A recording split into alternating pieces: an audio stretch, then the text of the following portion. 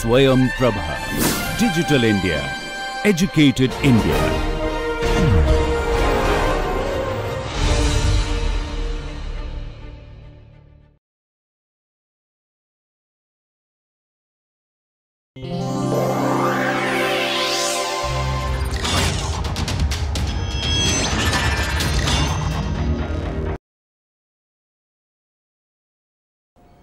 We were discussing in the last class about the thrust developed by the turbojet engine, and we had derived a equation for the thrust of the turbojet engine as shown here. In the last class, that rho A VA is the mass flux, so it should be rho A VA into A. Oh, thank you very much. I am sorry.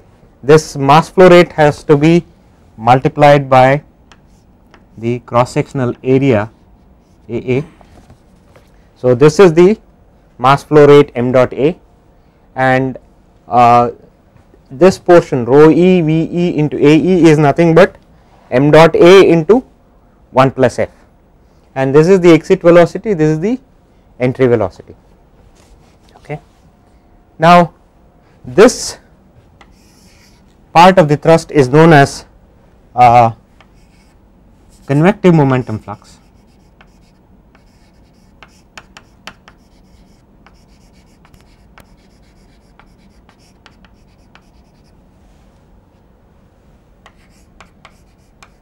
Thrust due to convective momentum, and this is known as the pressure thrust.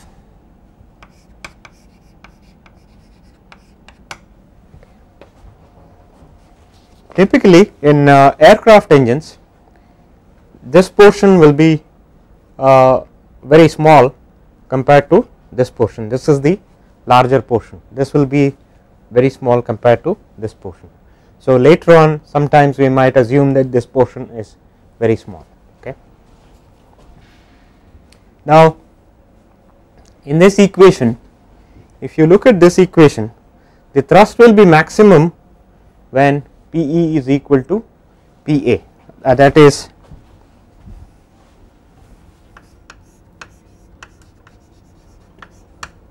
thrust is maximum when flow is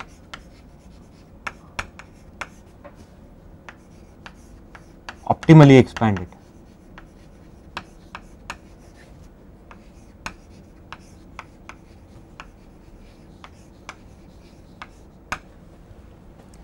What do we mean by optimally expanded?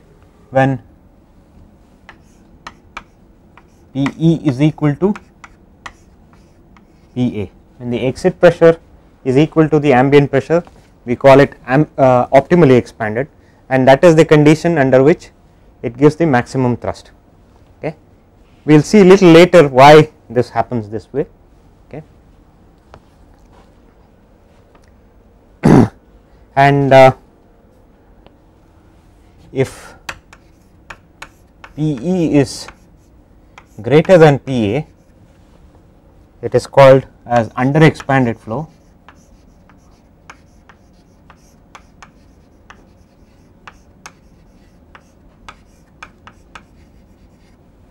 and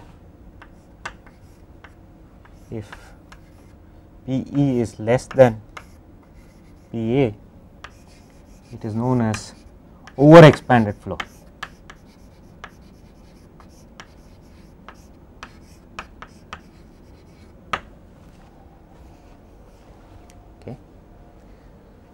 Now let us say if the turbojet engine is on a test bed, then there will be no velocity that is coming in VA. So if engine is on the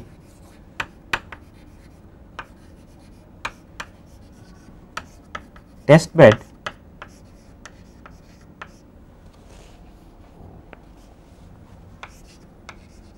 VA is equal to 0, and therefore you get F is equal to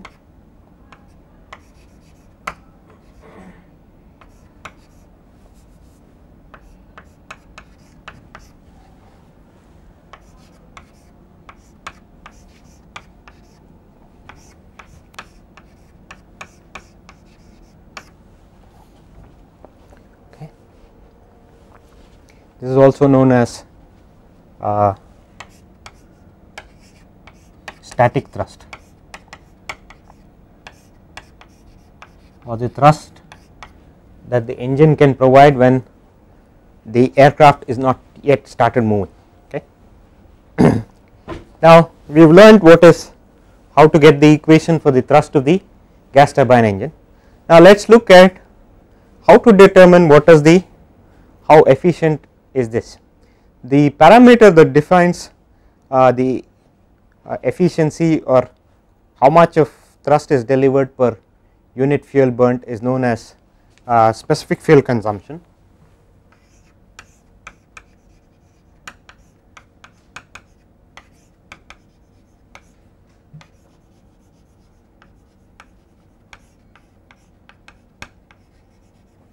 It is also indicated as SFC. Okay. Now SFC is nothing but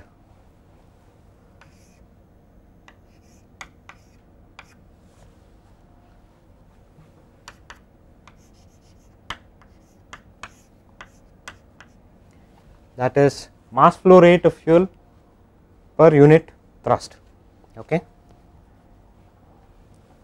or fuel consumed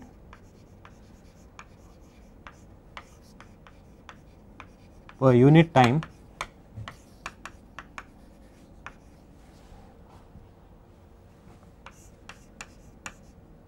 per unit thrust. This is SFC and the unit is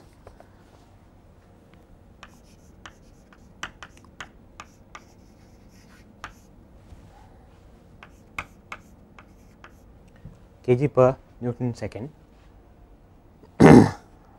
The typical value of SFC for a gas turbine engine ranges between 31 to 36 milligrams per Newton second. This is the typical value of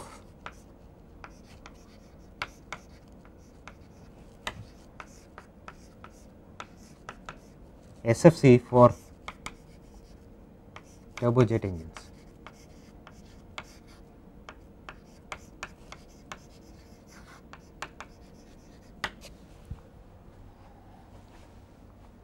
Okay. Now let us say we have to, yes, In the first equation, this pressure term is in addition. yes. So why the thrust will be maximum when P I said we will get to that a little later in the course when we discuss about rocket engines. I will be able to show you why it happens that way. Okay. So just hold your question till probably about few more classes.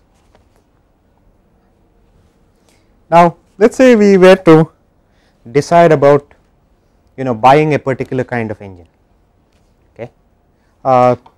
You must be knowing this, that our LCA program, okay, we are looking for an aircraft engine.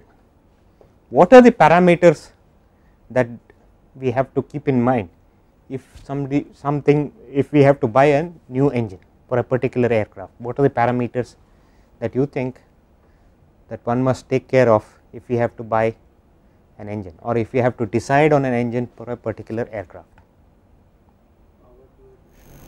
Okay. SFC, Then Takeoff thrust. Takeoff Okay. Any other? size of the engine. Okay. Let us look at it.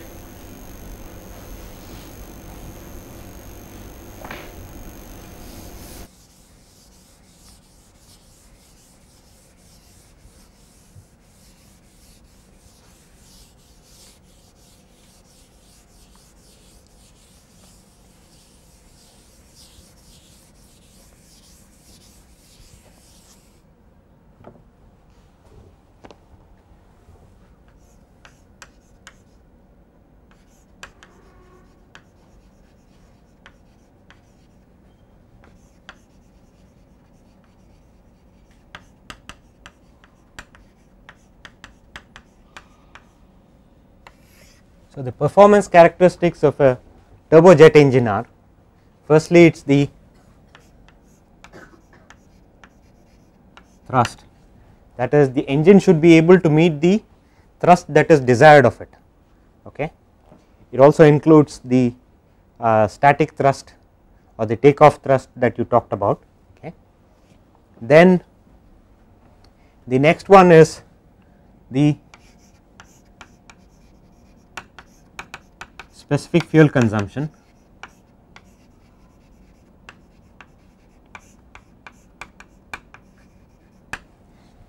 This is a very important parameter because if your SFC is low, you will have to spend more to keep the fleet alive. Okay. More so if you are operating a commercial fleet than if you are operating a military one. Okay. Because if your specific fuel consumption is more, then your costs are going to be much higher. Okay. So, you need to have as low a specific fuel consumption as possible. Then the other thing that you talked about is I will call it as thrust per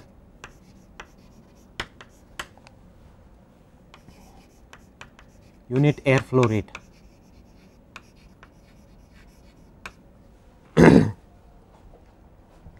What does this indicate?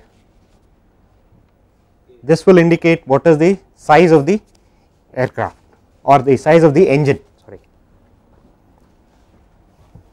So, higher value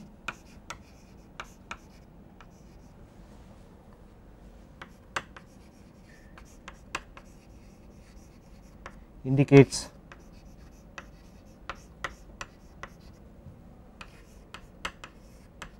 smaller size, which means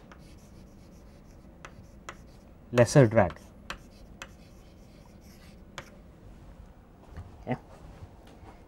So, you want a large value of thrust per unit airflow rate, so that the drag on the aircraft, overall drag on the aircraft is smaller. Then you have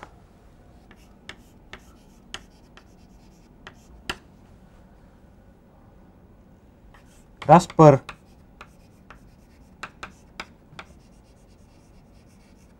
unit mass of the engine.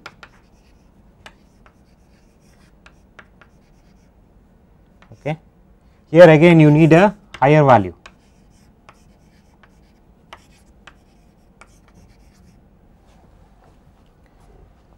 That means a lighter engine.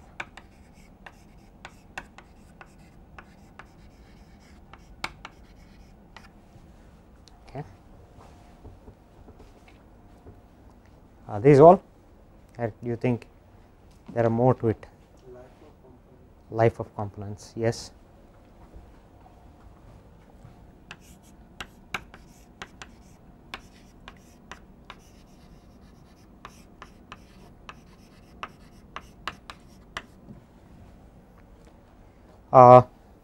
Any engine or anything that you buy, things periodically go bad.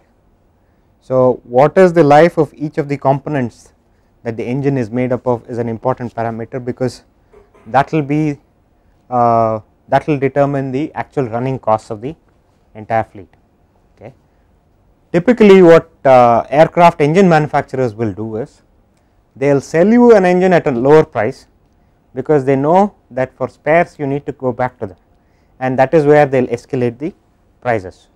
Okay. So, life of components is a very important parameter, and it should have a longer life. Then any other? Parts can be easily replaceable. Okay. That is known as modularity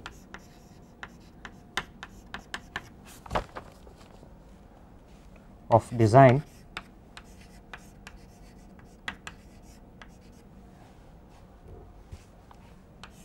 which ensures better turnaround time.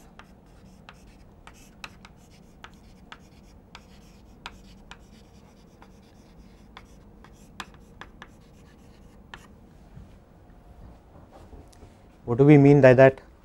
Let us say you must have all seen this. If you have a kinetic Honda or something similar to that, Mahindra, Duro or any other scooter like that, what you will see is that if there is a problem in the spark plug, you will have to take out a lot many things covering that engine to just get to the problem and then fix it. So, if there is a small repair, it will take a very long time to do that, whereas if you look at a bike engine, you can access it very easily. Okay. What you would want is that access to be much more easier, and you are able to do the repair as quickly as you can, which means that the engine will be back in operation as quickly as it can be. Engine not in operation is a bad thing, okay, because if engine is not in operation, then you are unnecessarily paying the cost without operating it. So, it is better to have the engine in operation, so therefore you can recover the cost. So, that is one of the crucial parameters. Then lastly, these days you have exhaust pollution levels.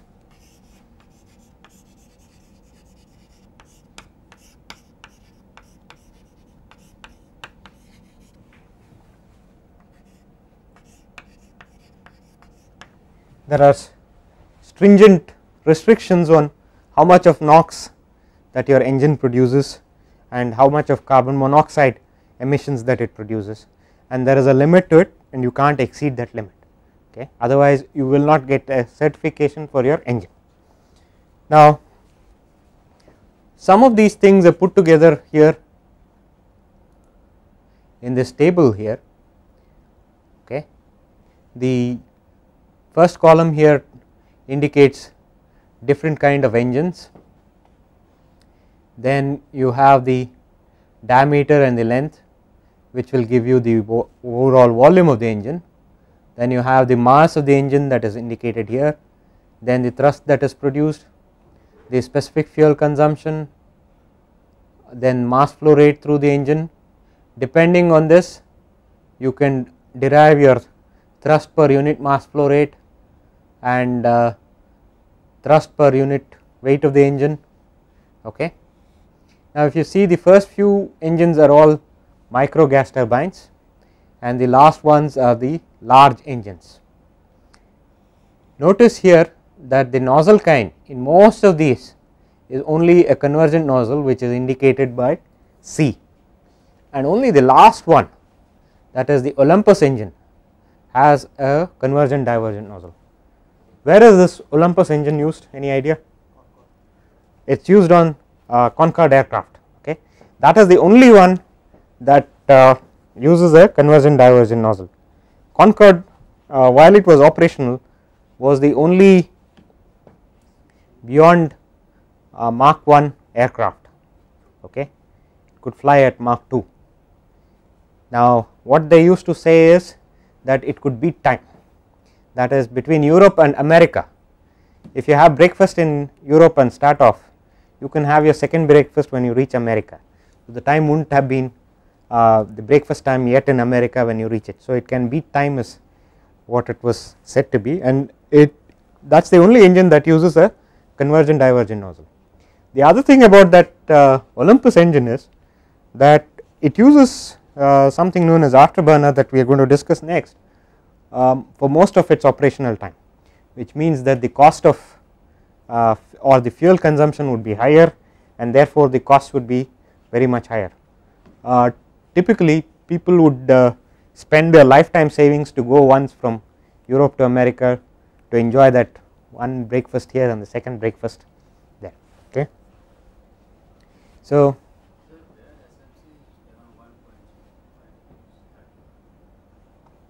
the units is kg per kgr, kg force r, that is different from milligrams per Newton second. This is in SI units and that is in MKS units that I have shown there. Okay. Okay. Now, I talked about afterburner and things like that. Why are afterburners used? To increase the thrust rate. Okay, so let us look at what is known as thrust augmentation next.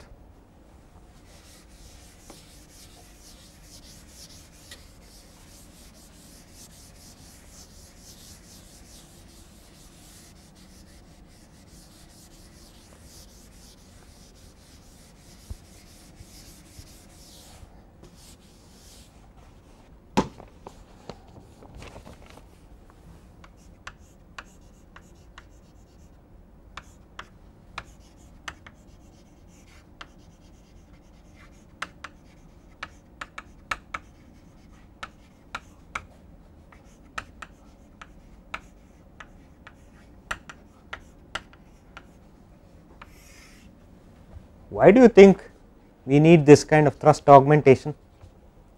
Why can't what is it that is designed for help us out? Why do we need this extra thrust augmentation? Turbine intended temperature restricted temperature in the combustor. So That is okay, that you are telling me there is a scope for improving the thrust. I am asking why should we look at increasing the thrust? Can we not provide it with just the main combustor alone?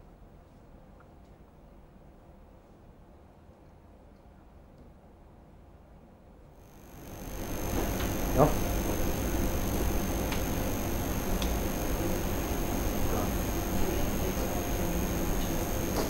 Okay. Sometimes if you have to take off in an airport that is at a very high temperature, okay, the density of air depends on temperature, and if the density is lower then the thrust delivered will also be lower. So that is the case, and again if you are taking off from a high altitude, again you need a larger thrust just for takeoff.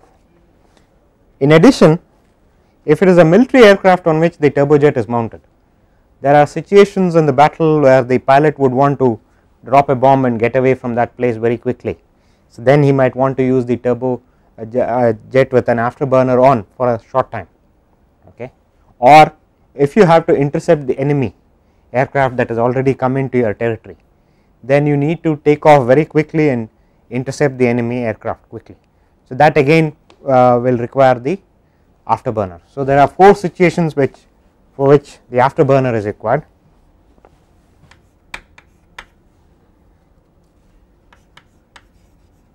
Take off at high altitude,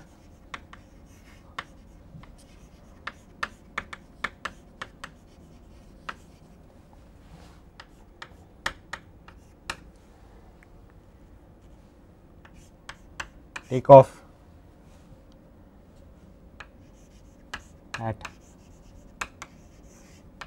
high ambient temperature,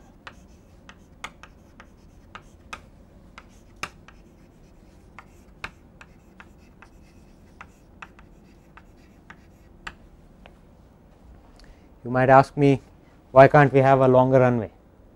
Well, typically the runway length is fixed.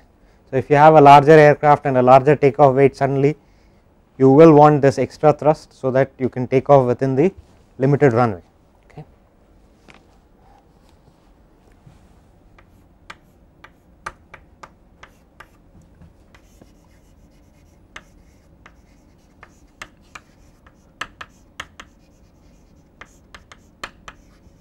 Combat situations,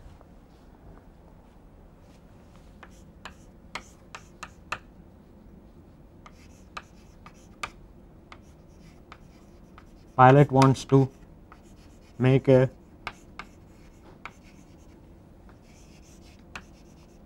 quick getaway,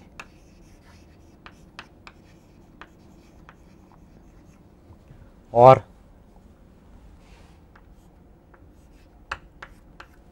again in combat situation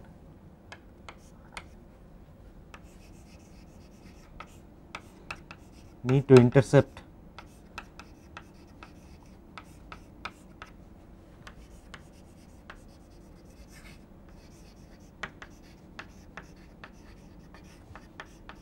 all this call for a larger thrust for a very small duration of time. Okay. So, we need to have a possibility wherein we can get this without having to do it all the time, but do it only for this short time when the requirement is there. And typically this is done through two means.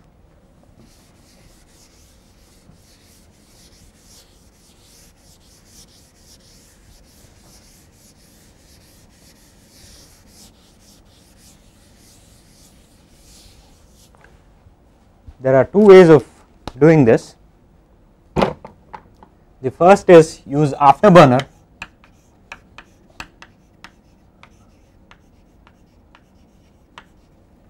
Okay, and the second one is something known as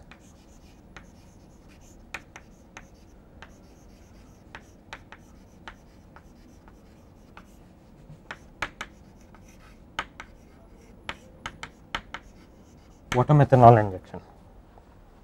Okay. Now, what is this afterburner? You were saying that because in the combustor, main combustor, we do not burn the fuel at its stoichiometric condition, right. We do not want the temperatures to go to something like 2300 Kelvin. We would want to restrict it to something like 1600 to 1800 or even lesser. The way it is done is you use excess air to do that. Okay. You use excess air to bring down the temperatures in the main combustor. Okay. Now,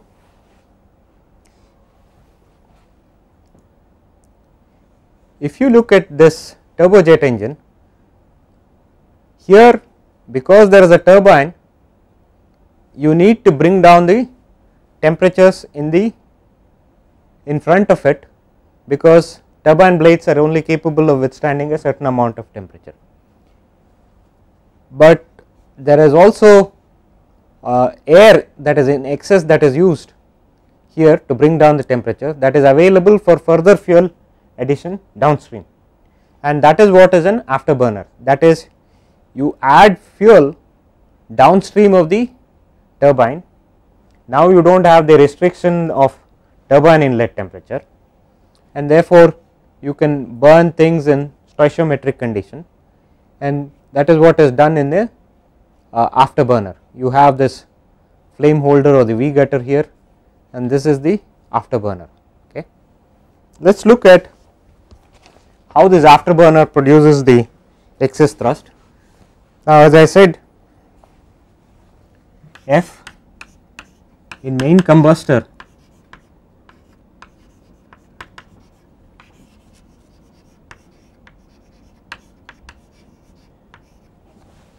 ranges from 0.01 to 0.03, and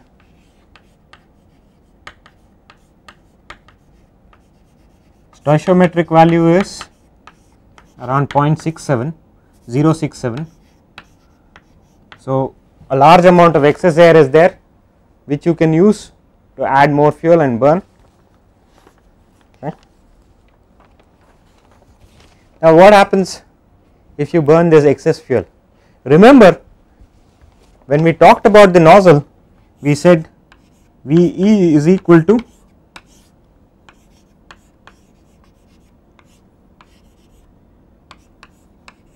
right.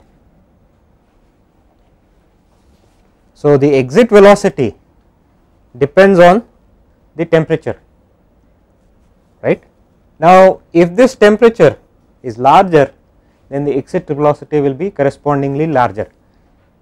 If you have the afterburner, the temperatures without the afterburner, if you look at the temperatures will not be very large, because it has expanded in the turbine first and then it goes through the nozzle.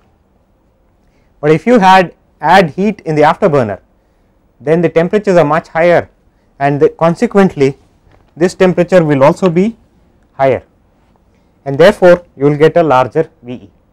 And from our thrust equation, which is F is equal to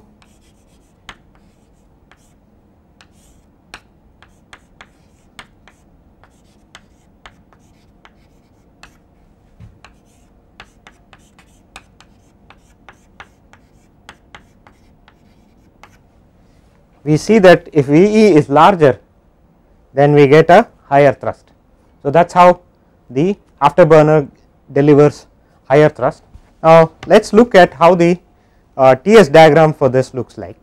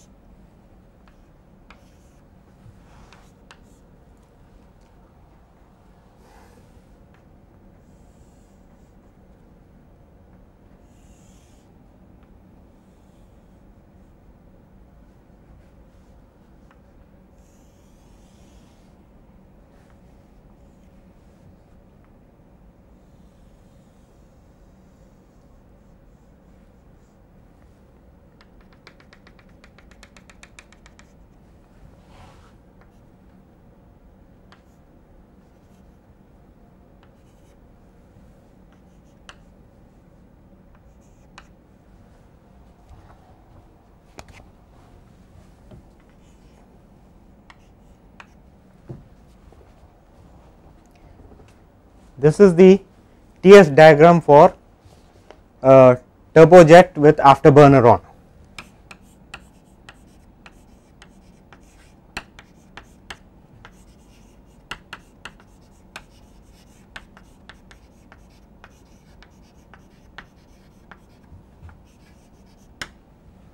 Okay.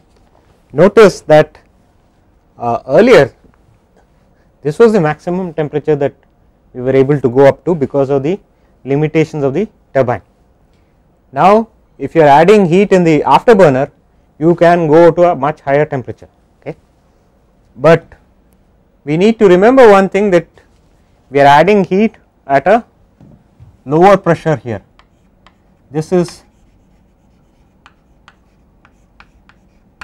lower than the main combustion chamber pressure, because the fluid has already expanded through the turbine so as to produce work that is sufficient to run the compressor. Okay. So we have already taken out this work and the pressures are lower here. Now you are adding heat at lower pressure in the afterburner. You must be aware of this from your thermodynamics, that if you add heat at a lower pressure, then the availability will be lower. Okay. So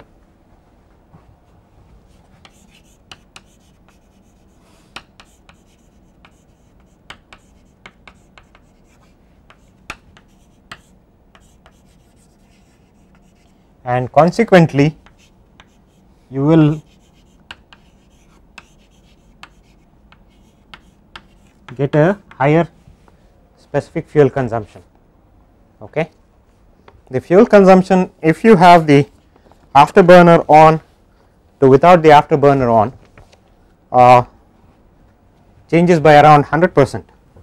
If 40 to 60% is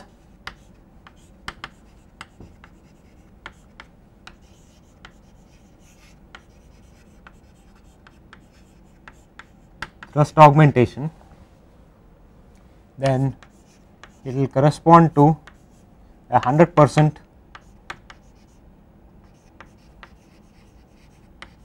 increase in SFC. Okay.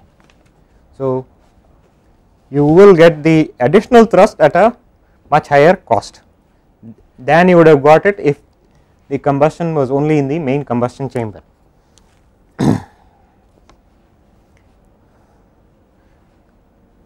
So there is always this scope that you would want to go in for a larger and larger turbine inlet temperature, so that you can make the engine give you higher thrust as demanded. Okay.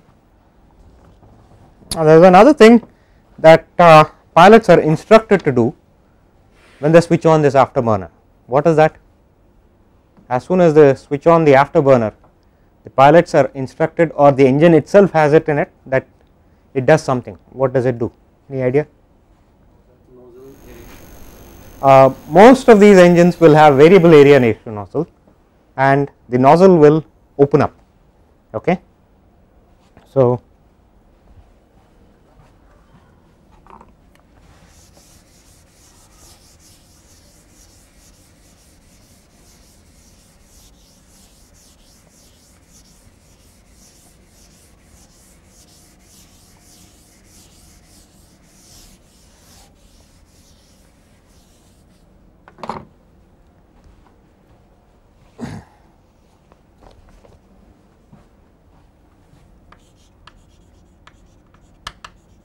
variable area ratio nozzle is used,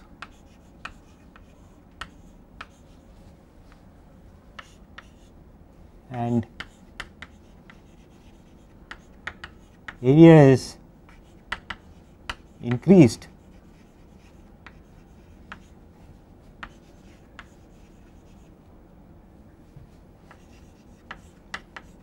when afterburner is switched on.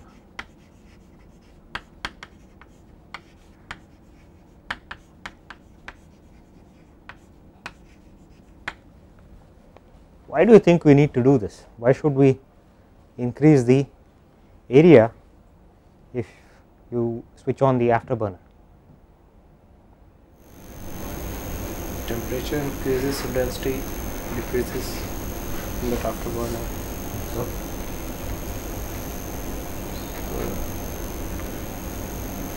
mass flow rate is rho V into area. Yes, you are correct. What happens here is, if you look at the mass flow rate through the engine, that is nearly the same with and without the afterburner switched on. There is a small increase in fuel, but if you look at the numbers, this is a very small number, right. So, the increase from this to this is even smaller. So, the fuel increase is much smaller. So, the mass flow rate essentially is constant. M dot is constant. So, what happens is, because of the increase in temperature, the density drops. Okay. Density drops, but velocity increases, right. So, you need to look at m dot is nothing but rho a v, right. Rho depends on temperature as P by R T, and velocity, because the nozzle is choked, depends on temperature like this. So, you notice that it goes, m dot goes as 1 by root temperature. So, as temperature is increased, m dot will decrease, right. So, if you have to bring back the same mass flow rate, then you need to increase the area, and that is why the nozzle area is increased when the afterburner is switched on. If you do not do this, what happens is there will be a pressure build up, and it could lead to stall in the compressor. This pressure build up could travel backwards and could lead to an increase in pressure ratio across the compressor and lead to stall. Okay. Now, let us discuss the next method to increase the thrust of the turbojet, that is water methanol injection.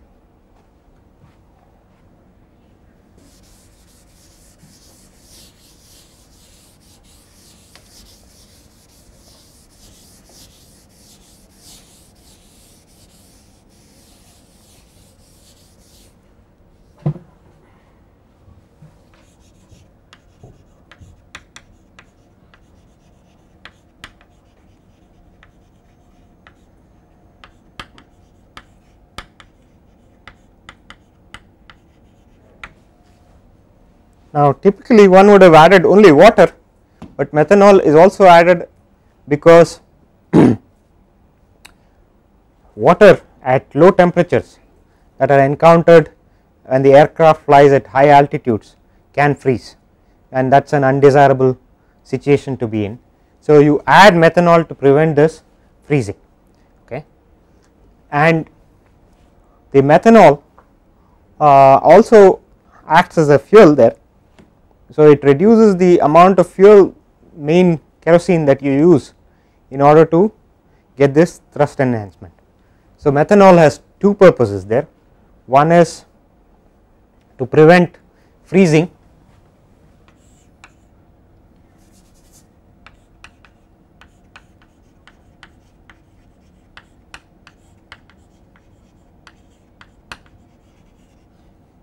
and secondly acts as a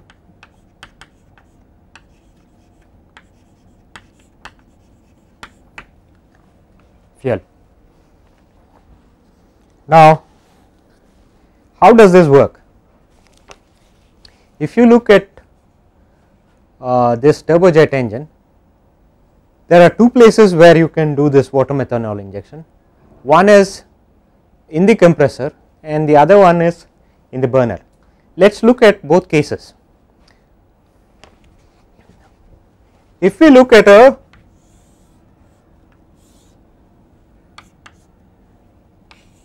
TS diagram, and just for the compressor,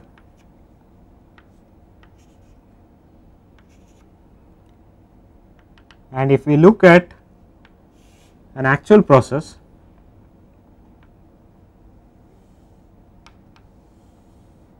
it will go something like this, right. The actual process is a non-isentropic process and it will go like this.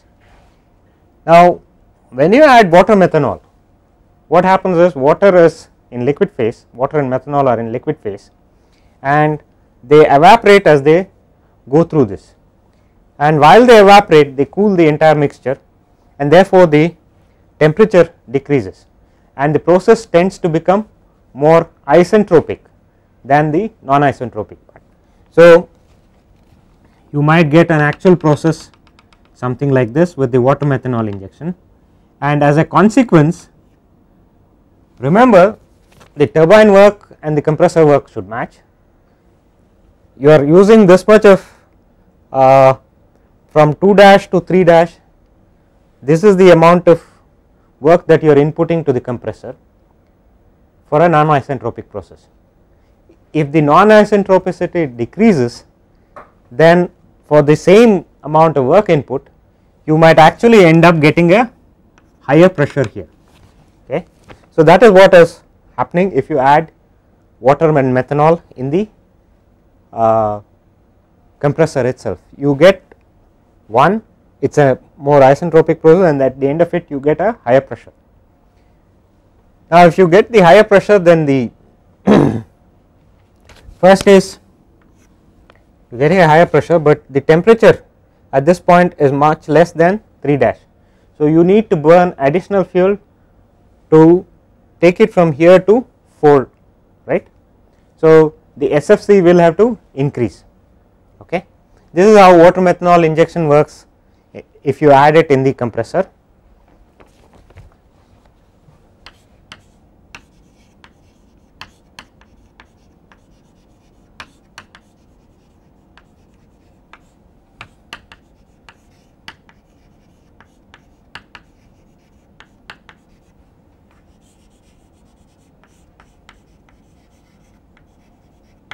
Then let us look at next what happens when we add water and methanol in the main combustion chamber.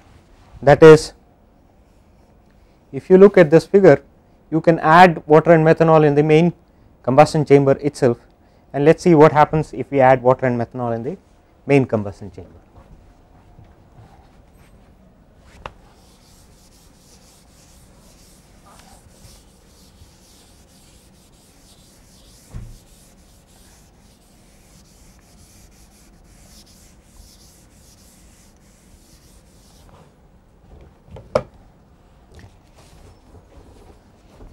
if we add water and methanol in the main combustion chamber, remember that the flow at the exit of the combustion chamber is choked.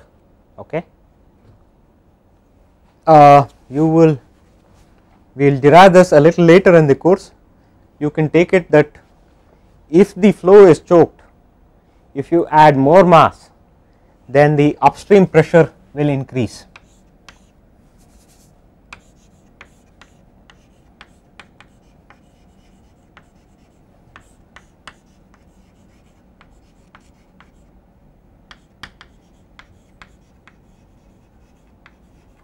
That is pressure in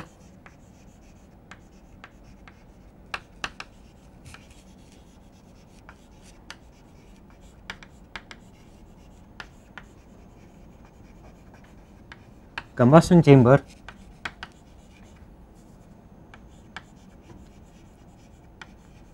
increases.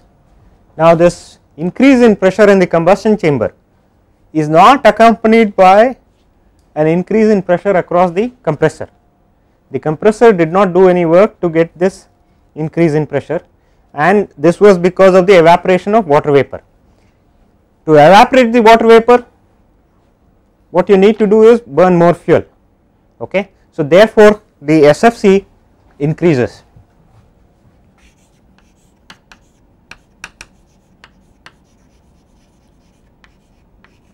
Because you need to burn more fuel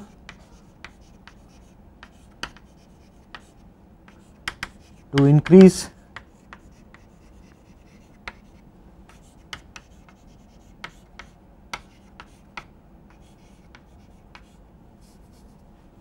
temperature of both fuel air mixture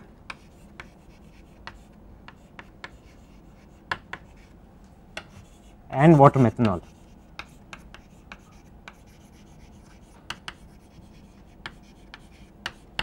Okay. So we are adding methanol also. So Methanol reduces this, but cannot completely take over. Okay. You still need to add some more fuel to be burned, so that the temperature, turbine inlet temperature, is achieved.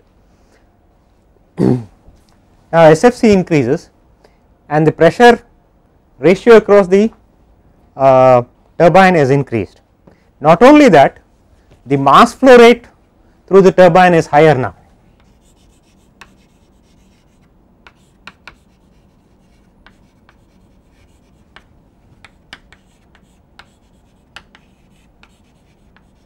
Because you have water methanol as well as fuel air mixture going through the turbine. So, if you look at what is the amount of mass flow rate going through the compressor, that is much smaller than this. So, therefore, the mass flow rate through the turbine is increased, pressure ratio across the turbine is increased. So, you get what typically happens is, if this is the TS diagram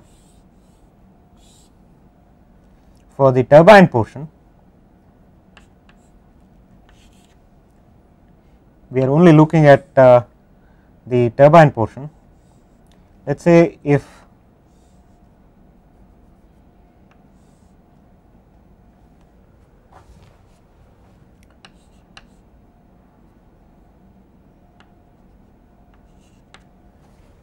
okay 4 and 5. Now, what happens is, firstly pressure ratio is increased, right. So, it goes to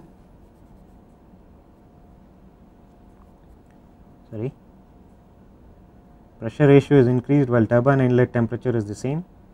So,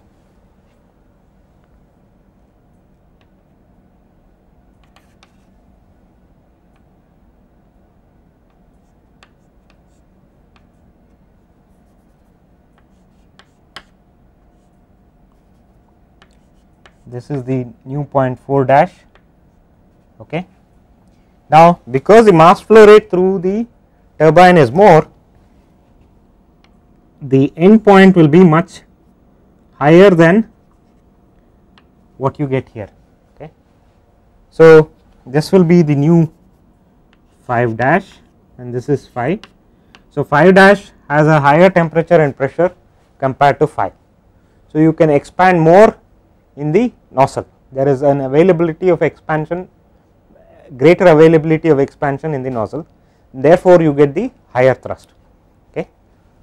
We will stop here and continue in the next class.